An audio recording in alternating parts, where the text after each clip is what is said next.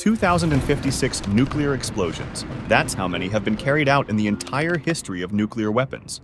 Only 2 were used as weapons, and the rest were tests.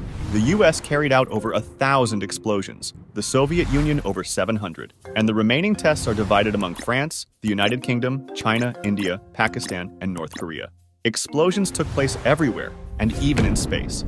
The USSR had a program for peaceful nuclear explosions, for digging canals, creating lakes, and loosening soil for agriculture. To flex in front of the US in '61, the Soviets detonated the Tsar Bomba, 3,000 times stronger than Hiroshima. The shockwave shattered windows 900 kilometers away. Millions of people around the world were exposed to radiation, and that forced the world to act. In '63, a treaty was signed allowing only underground tests, and in '96, a treaty on a complete ban was adopted. But it still hasn't entered into force, and North Korea took advantage, becoming the only country to continue nuclear testing.